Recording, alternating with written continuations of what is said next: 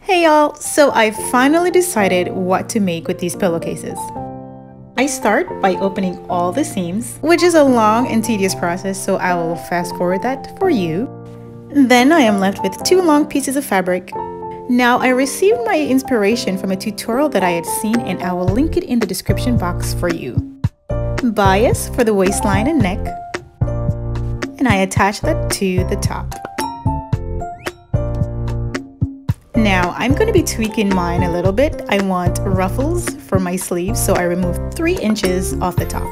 I do a rolled hem to finish off the sleeves, and here it is.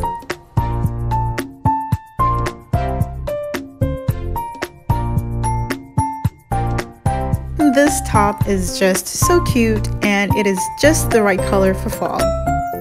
Like, subscribe, or follow for more ideas.